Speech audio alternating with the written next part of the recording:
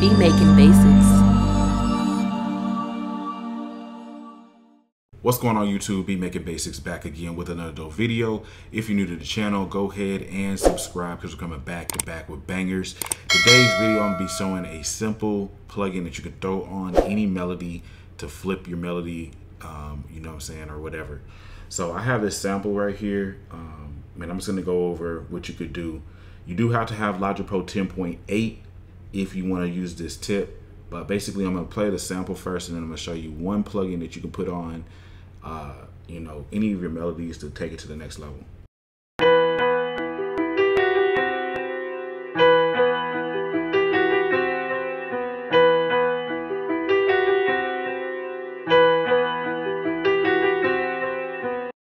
All right, y'all, so that's the melody, and like I said, I'm going to be talking about one plugin you can throw on any melody to make it, you know, different, flip it, whatever.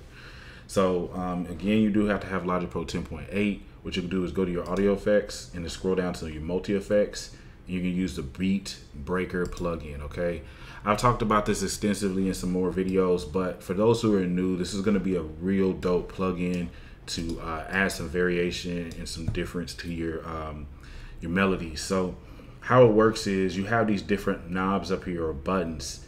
You can affect the time. You can affect it at different points in your melody, if it repeats or not, and you can affect the volume.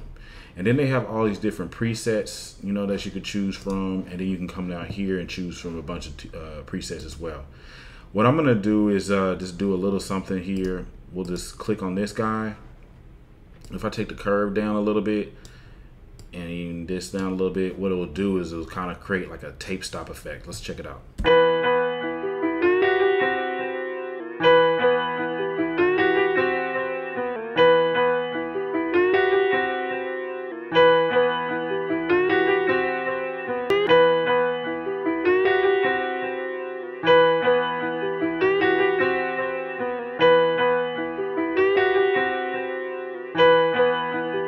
So that's pretty cool. Cool. Now, what would it sound like if we go ahead and do some repeats? Basically, you can just click anywhere and then like push up, and it will create repeats. And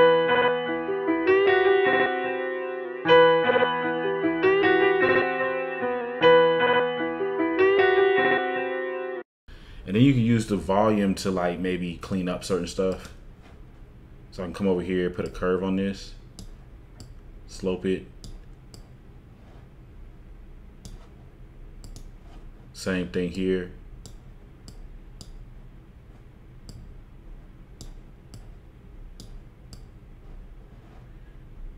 Now let's check it out.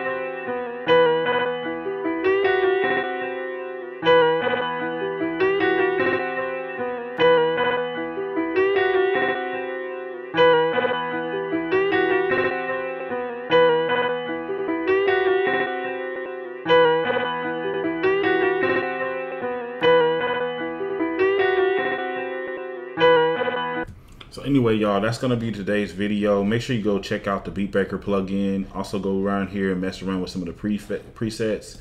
Another cool thing you can do is like a halftime effect. So I'm just gonna start over here. If you just click on this button right here, instantly puts it in halftime.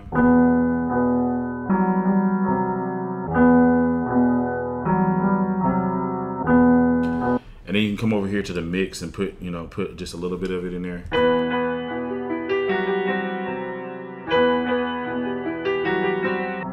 And then if you add this other plug-in, like added it twice here, now you have the effects from that one plus the halftime.